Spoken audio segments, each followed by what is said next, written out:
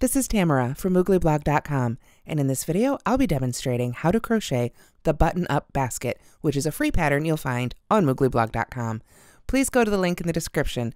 There you'll find both right and left-handed video tutorials, as well as a link to the written pattern and links to all of the supplies you need, as well as any other video tutorials that I've referenced here today. To make this pattern, you'll need Red Heart Sweet Home, any color. Obviously, this one's red, and I made the original basket in a gray. This one's called Steel. You'll also need 4 buttons, approximately 1 3/4 inch or 44 millimeters. Again, that's 4. I only have 1 here on the table, but there are 4 on the basket. And you'll also need, of course, stitch markers, a yarn needle, and for the hook, I've got a USL 8mm by Clover. Now, let's go ahead and take a look at the finished basket. Okay, here's the finished button-up basket. You can see, like most baskets, it's got 4 sides and a bottom here, and it's almost all worked in rows. The only round is 1 round all around the base before we make the sides. And each of these sides is made separately. Now, these aren't just decorative buttons, these are functional buttons. So I'm going to go ahead and unbutton the button-up basket here so you can see what it looks like before we button it up, because of course all the crocheting will be done flat. Then at the very end, you simply put the buttons through the buttonholes we'll make, and it becomes a basket, which is just a lot of fun. Now, you may notice here, those are printed buttons on the back. I bought these a while back and didn't like the print, so I've used the opposite side. But obviously, you can use whatever sort of buttons you like. So here it is all unbuttoned. And as you can see, it's actually basically a square with 2 buttonholes on each side and a button, just like so. So let's go ahead and get started on the actual stitching for the button-up basket. Okay, so to begin our button-up basket, we're going to start with row 1 of the base. We are simply going to start with a slip knot on the hook, and then we are going to chain 12. So that's 1, 2, 3, 4, 5, 6, 7, 8, 9, 10, 11, 12.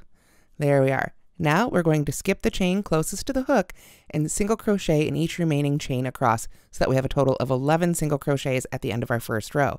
I like to work into the bottom hump of each chain rather than under the top 2 loops, but you can do whichever you prefer.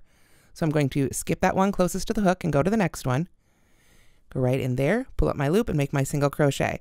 So I'll do that 10 more times here until I have 11 single crochets made at the end of row 1. So I will see you when we get to the end of row 1. Okay, so here we are at the end of row 1, and I have 11 single crochets made. Now we're going to begin row 2, but rows 2 through 9 are all exactly the same. We chain 1 and single crochet in each stitch across. So basically the first 9 rows total are just 11 single crochets in each row. So go ahead and make single crochet rows until you have 9 rows made, and I will see you at the end of row 9. Okay, so after you've made 9 rows of 11 single crochets each, then it is time to make round 10. This is the only round of our pattern. Everything else is worked back and forth in rows. So what we're going to do now is chain 1 and turn and single crochet right back across the previous row. So for the first 11 stitches here, it's going to be just like what we were doing before in the previous rows. So just make a single crochet in each one across here until you get to the very end. All right, so we've made our 11 single crochets across. Now, instead of turning to work back the other direction, we're going to turn 90 degrees, just turn our work this way, and single crochet 9 evenly along the side. So now we're not going to do any chaining or work any extra stitches here. We just want to work 9 single crochets right along the side here. So that means if you work 1 into the side of each of those previous rows, you should have your 9 single crochets. So there's 2, 3, 4, and one of the great things about this yarn, because it is so fuzzy and has such great texture, you can really just kind of stick your hook right in the side there and not worry too much about exactly where you're sticking it, although I do always like to have 2 loops above my hook and at least 1 loop below my hook when I'm splitting stitches like this to work into the edge. Looks like I've got just a couple more left here. So here we are down at the first row that we made here. I want to try and work right into that last one there. Now let me just double check and make sure I got 9 there. So I've got 1, 2, 3, 4, 5, 6, 7, 8, 9, 10, 11 across the top. 1, 2, 3, 4, 5, 6, 7, 8, 9 along the side. Now we're ready to turn 90 degrees again and single crochet evenly across the foundation chain. Remember, we had 11 stitches down here, so we should have 11 stitches along this side as well. So we just single crochet in each of these, 1, 2, and this is where I really like having worked into the bottom hump of each chain rather than under those top 2 loops, because now when I work back in that foundation chain, I've got those 2 loops ready for my hook right there. Very easy to see exactly where to stitch. So I'll just continue working my way across here. And you can see it does cause a little bit of a curve because we didn't work any extra stitches at the corners. It's pulling up a little bit, but this will only help our basket in the long run. This will help it be a little sturdier and stand up a little bit, and it'll also calm down a little bit when we put those other stitches in for the sides. So let's see here. That should be 11 stitches right across the bottom. So we've got our sides here. Looks like that was the last one on the side. 1, 2, 3, 4, 5, 6, 7, 8, 9, 10, 11. So that just leaves our final side here, which of course gets 9 more stitches along this side, one this side of each row. And then we can slip stitch join to the first single crochet we made for round 10. So I'll continue single crocheting along this side and see you when we get to the end of round 10. Okay, so when you get to the end of round 10, you should have a total of 40 single crochets made. But before we make that slip stitch join, it's time to put in our stitch markers. And I actually like to do this before I make that slip stitch because it's a little easier to see right where that first stitch is. So I'm going to pull up my loop and set my hook aside, and then I'm going to pull in 3 stitch markers. And starting with that very first stitch, I'm going to count to stitches 11, 21, and 31 and put stitch markers there. So we'll start with the first one and count 1, 2, 3, 4, 5, 6, 7, 8, 9, 10, 11. Right there. And then continue counting 12, 13, 14, 15, 16, 17, 18, 19, 20, 21. Get our next stitch marker right in there. And then 22, 23, 24, 25, 26, 27, 28, 29, 30, and 31. And what this will do, it will, oops, there we go. This will tell us exactly where to begin each one of those 4 sides of the basket. So we're going to start the first side from the stitch we joined to, but then we'll break and start again in each of these stitch markers. So with the stitch markers in place, we can go ahead and get that loop back on the hook here, and then slip stitch join to that very first stitch made. And then we're ready to begin side 1. Okay, so to begin side 1, we're going to start with a chainless starting double crochet. If you're not familiar with that and would like to see a tutorial just for that stitch, I do have a separate tutorial for it linked at the link in the description and here on the Moogly YouTube channel. If you prefer not to use the chainless starting double crochet at all, you can substitute a chain 3 or your preferred double crochet starting method. So I'm going to go ahead and pull up my loop, yarn it around the hook, insert my hook right in that first stitch, pull up a loop, yarn over, pull through, yarn over, and finish the stitch. Then I'm going to half double crochet right back in that same first stitch, the one we slip stitch joined to, like so. With this thick bulky yarn, it can take a minute to pull the loops through, but it really does work up pretty quickly because the stitches are so darn big. So then we can single crochet in the next 7 stitches. So we'll come over here and do 1, 2, 3, 4, 5, 6, and 7. And you'll know if you're in the right place if you've got 2 more stitches left before that first stitch marker. So in the next stitch, we are going to single crochet and then half double crochet. So we single crochet in the next stitch and then half double crochet right back in that same stitch. And then in the last stitch before that first stitch marker, we pull up a little bit more yarn here, that we are going to half double crochet and double crochet. So we go a half double crochet, and then right back in that same stitch, we work a double crochet. Then we're going to leave the remaining stitches unworked until we work those other sides. So that should be 13 stitches total in row 1. Okay, so to begin row 2, we are going to turn and then start the same way with a chainless starting double crochet in the very first stitch. So I'll pull up my loop and go right in that first stitch for my chainless starting double crochet, like so. Then I'm going to half double crochet right in that same stitch, and then I'm going to half double crochet and single crochet in the next stitch. So I go to the next stitch, work a half double crochet, followed by a single crochet right back in that same stitch. So you can see already with these addition of extra stitches here on the end, we're getting quite an angle. Then we are going to single crochet in the next 10 stitches.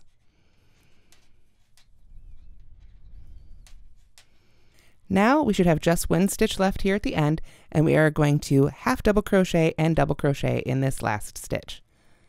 So just like so, we get under those loops, half double crochet, and then double crochet right back in that same stitch.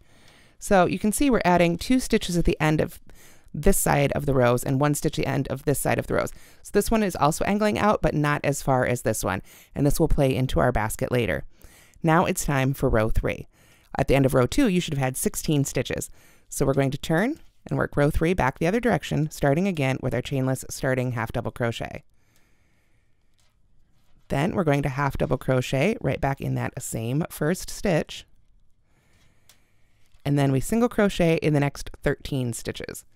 1, 2.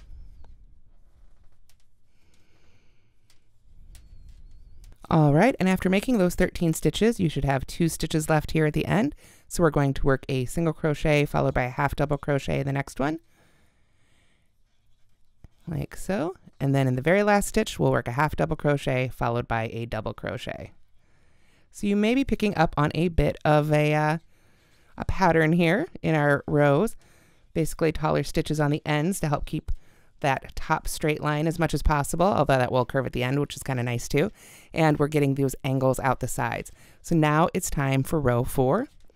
We'll turn and come back the other direction, starting again with a chainless starting half double crochet and half double crochet in the first stitch. So here is our double crochet, followed by a half double crochet, and then a half double crochet followed by a single crochet in the next stitch. So half double crochet and single crochet, both right in that second stitch there. And then we're going to single crochet in the next 16 stitches.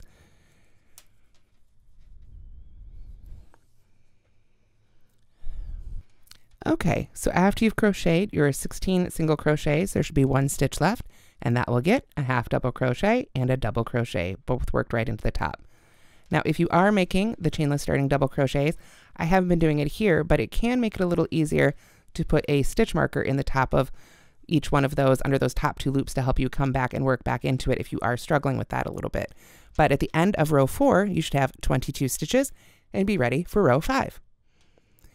To begin row 5, we'll of course turn again and work a chainless starting double crochet and half double crochet in the first stitch. So we'll pull up our loop and make that chainless starting half double crochet. And this time, let's go ahead and put one of those stitch markers on it. So as soon as I pull through to finish the stitch, I'm going to grab a stitch marker and just put it right under those top 2 loops. So if you have any struggles with this, this is a good tip to help you find those top 2 loops to work back into. Then of course, like I say, we need another half double crochet worked right in that same stitch there, like so. And then we are going to single crochet in the next 19 stitches until there are 2 stitches left. And I bet you can guess what we're going to do there. So go ahead and single crochet 19 stitches now.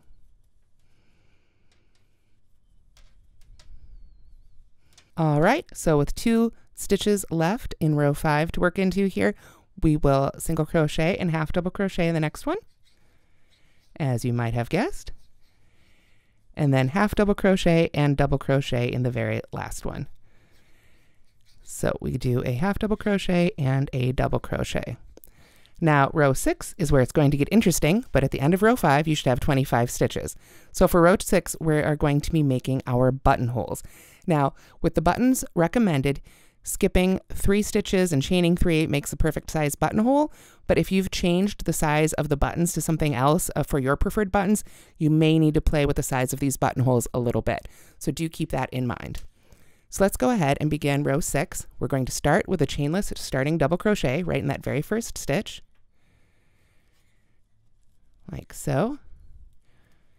I'm going to go ahead and put a stitch marker in there so that it's easy to find when I come back around. And then I am going to right away chain 3. 1, 2, and 3. Then I am going to not work in this stitch again, and I'm going to skip the next stitch, and I'm going to single crochet in 9 stitches after that. So we've got our chainless starting double crochet followed by a chain 3, then we skip the next stitch and single crochet in the next 9 stitches. So 1, 2,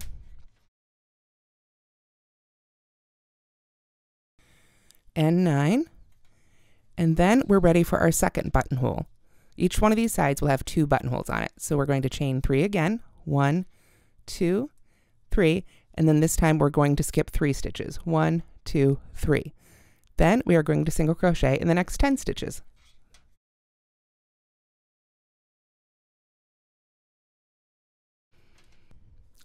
And 10. There we go. All right, so with that, we have 1 stitch left, which we've got our stitch marker in here, which makes it a little extra handy. So we're just going to half double crochet and double crochet right in that last stitch. I can even use that stitch marker to kind of open up that space for my hook if need be. So there's the half double crochet and a double crochet. And so then at the end of row 6, you should have 28 stitches, including those chains you made.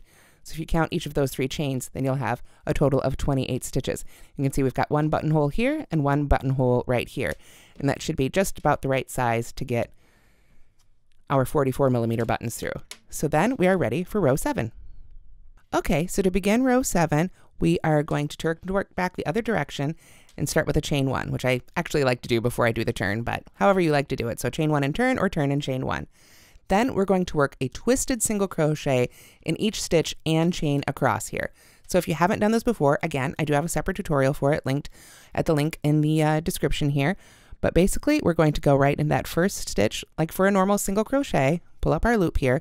Then while we have 2 loops left on the hook, we want to pull those up a little extra, so we've got a little extra play in there. And then we are going to literally spin the hook all the way around before we yarn over and pull through. There we are. So let's do a couple more of those together. We go into the next stitch, pull up the loop, spin, oops, no, don't let those loops fall off the hook. Spin the hook all the way around, yarn over, and pull through. If you're having a hard time getting that hook to really pull through, a couple good tips. Make sure that the actual hook portion is pointing down so that it isn't catching the sides and you've got a little extra room there. And also make sure you're pulling up those loops a little bit higher. Right here, this little pull is what gives you that play in the stitches to be able to complete the twisted single crochet. So now that I've made a couple of them here, you can see it can be a little bit of a struggle, but there we go. It pulls through. Now this essentially, it ends up looking basically like a crab stitch or reverse single crochet, but we don't have to work backwards. We're going in the same direction. So some people do find this quite a bit easier. If there's another decorative stitch that you like to end off your rows with, you can absolutely personalize this basket by using that preferred stitch if you like. So I'm just going to go ahead and keep making twisted single crochets in each stitch and chain across until I get to the end of row 6 here. We're working row 7, but until I get to the end of each of those stitches, so all the way across, and I will see you when we get to that point. Okay, so I've made my twisted single crochets in each stitch and chain across. And you can see I worked into the individual chains here and here, not into those chain spaces. This will give our buttonholes some extra stability. I'm not quite done with row 7 yet, however. At this point, I'm going to turn 90 degrees and work single crochets evenly along the side of rows 7 through 1. So remember, row 7 here was our last one, so we're just going to single crochet evenly right across this angle here. Now, I found that a single crochet of 12 worked out really nicely, but if you single crochet along this edge and you get 11 or 13 and you think it looks nice, that's fine. The actual stitch count here doesn't matter. We just want a nice even row worked across this edge to make it look a little bit better in our finished basket. So I'll go ahead and get that stitch marker out of the way.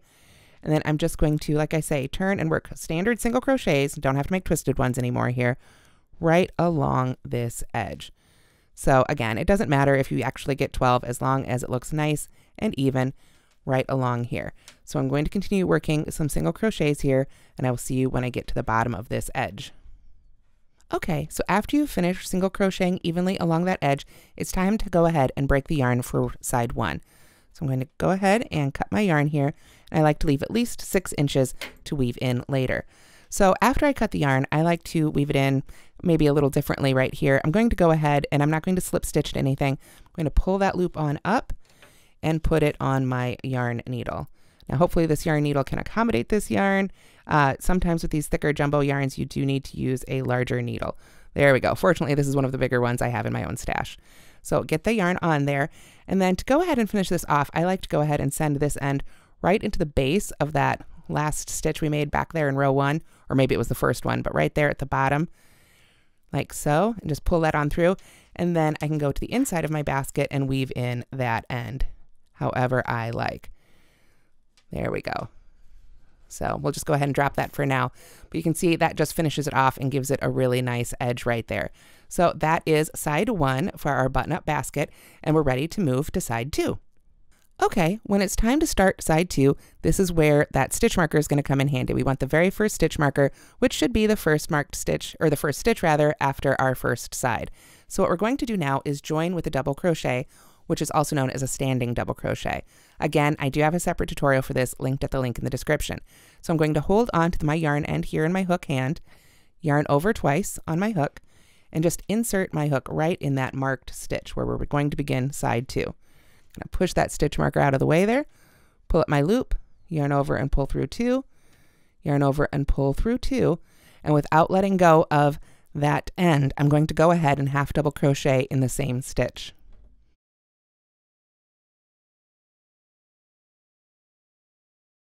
Like so. After that, I can go ahead and drop that end. If I want to, I can use a stitch marker to help me find it when I come back along. If so, I like to put the stitch marker under that front loop there, and then just slide that tail end right through there. And those are the 2 loops we'll work under when we come back across. After that, it is exactly the same as side 1. The only difference was we have to join to that marked stitch with a standing double crochet, or again, if you prefer not to use a standing double crochet, you can instead join with a slip stitch and chain 3, or whatever your preferred double crochet starting method is. After that though, like I said, it's exactly the same as row 1. So, or excuse me, as side 1. We just keep working across and keep working just as before. So then after we finish side 2, of course, we would come over here and join here for side 3 in the next marked stitch, and then side 4 in the next marked stitch. So you don't have to use these stitch markers if you don't want to. It's always going to be that next stitch after you finish the first side, but it can be very, very helpful, just especially as you're making that first row, to let you know that you're getting all your stitches in there and that you haven't missed anything. So now that you've seen how to make the button-up basket, let's go ahead and button it up. Okay, so after you've finished crocheting, it's time to sew on the buttons. What we want to do is lay out the basket flat, just like we've crocheted it, and then we want to make sure that the right side of row 7 is facing up. So you should have the buttonhole here at the end on one side, and this would of course not have a button on it just yet. It would just be solid over here with a buttonhole in the middle. So make sure that your angles are facing you just like so. Then on the side without the holes, that's where we're going to go ahead and sew our buttons.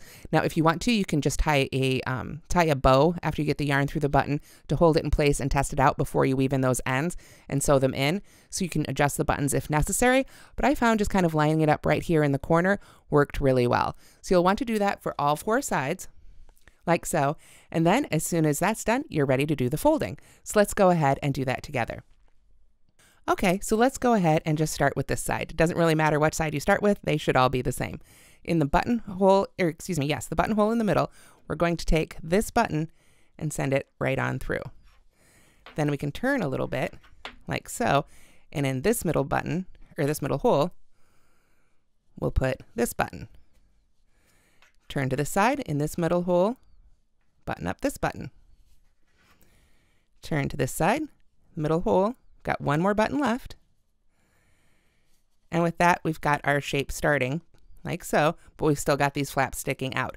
So these are the flaps we're going to go ahead and wrap on around and send around the buttonhole it lines up with, or rather the button. So wrap it around. So this one on the end can come to this one. This one should go to this one. And finally, this one should go to this one. Little zhuzh to make sure it's all popped out and beautiful, and we have finished our button-up basket. And that's how to crochet the button-up basket. Thank you so much for watching. If you have any questions, please do let me know in the comments, and don't forget to like and subscribe to the Moogly Blog YouTube channel, and don't forget to give Red Heart Sweet Home a try. I really think you'll like it. Have a great day, everybody.